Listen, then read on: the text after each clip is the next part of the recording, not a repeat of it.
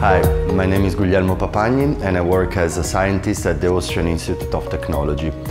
Here at FLUID HSI, I presented the results and some future perspectives within the context of the European funded project PANACEA. I held a poster presentation in which some of the main outcomes of the projects were discussed, and a workshop in which with the participants we analyzed and discussed some of the most interesting and pressing questions related to communicating driver's impairment to other road users. A lot of challenges to overcome, but also a lot of opportunities.